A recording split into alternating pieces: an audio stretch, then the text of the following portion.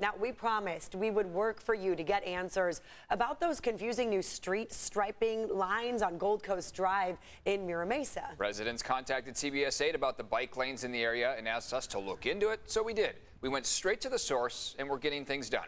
We have been working for you all week on this, and this morning we have some really big news to share. CBS 8's Kelly Hessedal joining us live in Mira Mesa.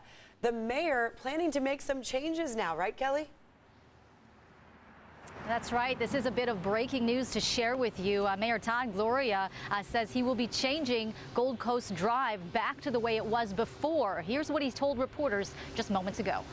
Next week, the city will undo the bike treatment that is on this site and will return it to the condition it was prior to the street resurfacing, specifically a double yellow line with a share denoting a shared facility for cyclists and motorists.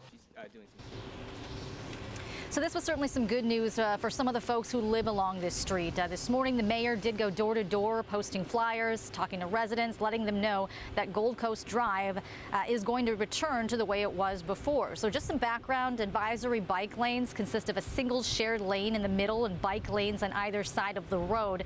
Residents were afraid about head-on crashes. Some bicyclists, that is, told us they were scared to ride in them. Mayor Gloria made it clear he regrets what happened, that the city failed to let the residents know that these new advisory bike lanes would be going in and that wasn't fair. However, this does not mean that advisory bike lanes won't be installed in other parts of the city at some point. Mayor Gloria said before it happens, though, the city will educate the public on how to drive on these streets. So back out here live. Now, Mayor Gloria says there are people on Gold Coast Drive that he spoke to today who were in favor of these advisory bike lanes. But again, he could not stress enough the city messed up on this one. He promises to do better in the future. That is the very latest here in Mira Mesa. Kelly Hessedal, CBS 8.